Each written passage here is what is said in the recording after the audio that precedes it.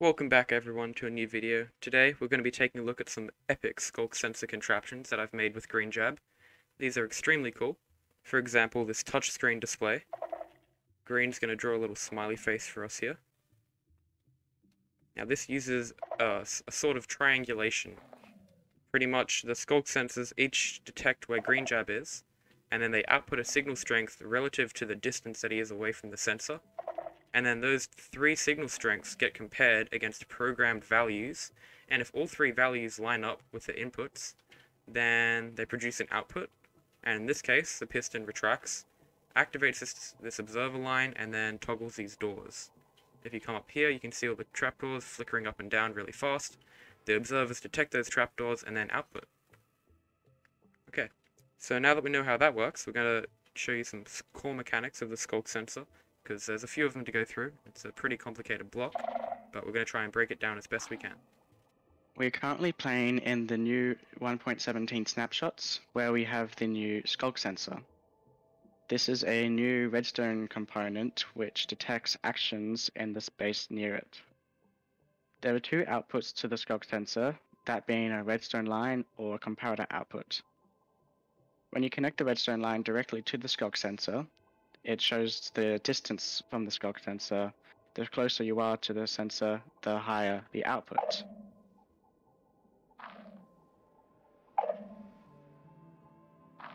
When you attach the comparator to the Sculk sensor, it detects different actions. For instance, when you walk, it only has an output of 1, but for instance, casting a fishing rod has a higher output.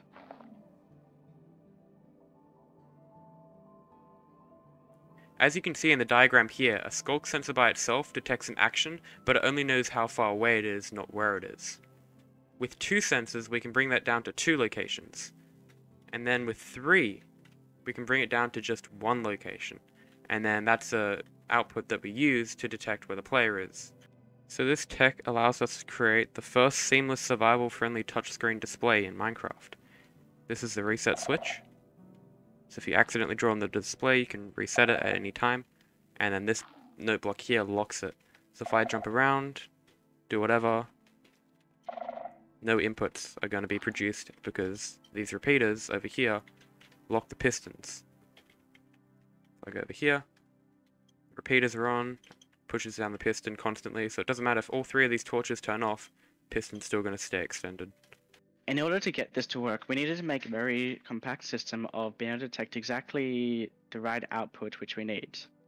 For instance, when we throw a snowball or any other projectile, the Sculk sensor, when hooked up to a comparator, will receive an output of 7. By putting an input of 6 into this lectern, when we throw the snowball, the lantern lights up. But if we do something else, for instance, using a fishing hook, the output is too strong, and it cancels out the output.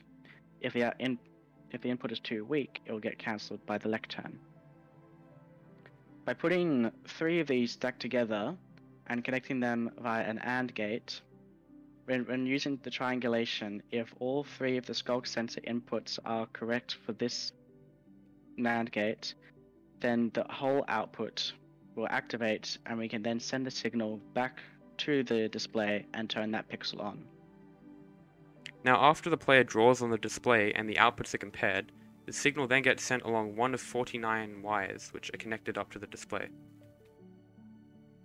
As you can see there, the piston retracted, which then sent a signal along these wires all the way across here, and then down along here, goes all the way along up to this pixel, and then over here. So green was standing on this circuit. If I jump on here, we should see this piston retracts. That one there, you saw it. The signal gets sent along and the pixel turns on.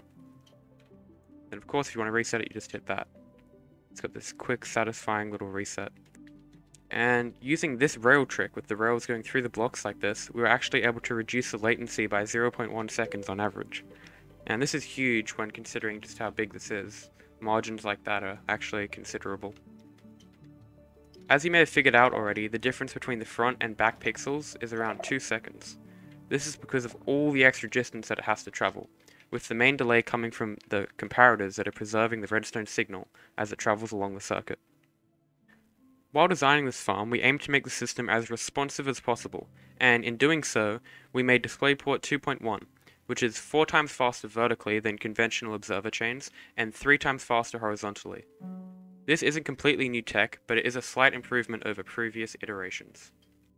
Just for reference, this here is DisplayPort 1.0. Pretty much it's just a bunch of observers detecting each other and then outputting onto a display. Very simple, but also extremely slow and laggy. This here is our very first design. It outputted to an external display which added even more delay and had outdated red and yellow circuits. As you can see over here, we had to use 2 pistons to extend the signal down, instead of having the signal up here and then it just travels down over time. And that adds a little bit more delay.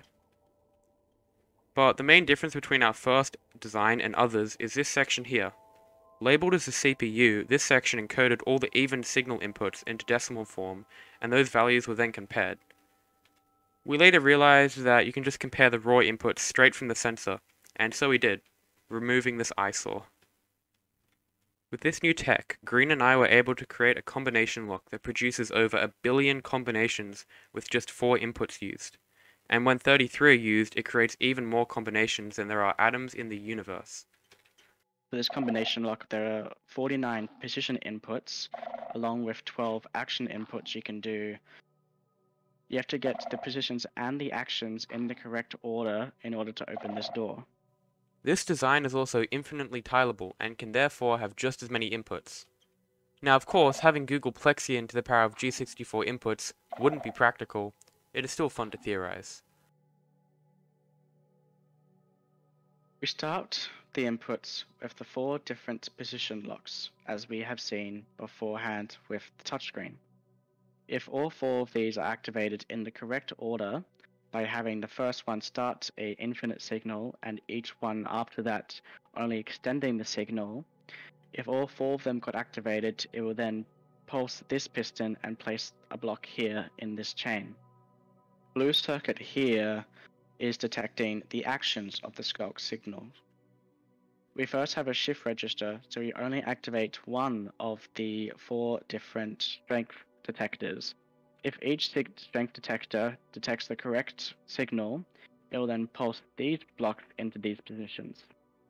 And once it reaches the end, it then pulses the signal back through here, and if each of these blocks were placed because they were correct, the signal makes it all the way to this rail, which then goes up, activates the RS NOR latch, which then opens the door. This 7x7 vault door was designed by RKF Walter. You can find the tutorial for it in the description below. Of course, this can also be used as an item selection panel. You land on the blocks that you want, and within a matter of seconds you receive them. No switches or chests to sort through. This is currently a prototype, and item sorters and various shulker systems still need to be added in for it to be fully viable for a survival world or server. Now, I'll be lying to you if I told you that this system is completely flawless. There is one minor issue with it. If you stand on this block, like that, or its mirror, then you'll get 2 outputs. This only occurs because the Sculk's output is the same signal regardless of which block you're standing on. So if I stand on here, it's going to output 14, and if I stand on here, it's still going to output 14. This is represented over here. To fix our duplicate pixel problem, I have proposed a solution. Currently, the Sculk sensors only output even numbers for the distances apart from 15 and 1 for the very close and far blocks. However, if we allow the Sculk sensor to also output odd numbers on the blocks which are technically further away from the Sculk sensor, we'll be able to increase the accuracy of the distance and therefore increase the accuracy of which pixel needs to be activated, therefore fixing our duplicate problem. Currently, we can only draw on the display every 40 game ticks, which is rather slow compared to real-life touchscreens where you can input once every 4 milliseconds. I suggest lowering this from 40 game ticks to 10 or 15. This offers multiple benefits, with the main one being simply, you can always increase the cooldown of a pulse, but you can never decrease it.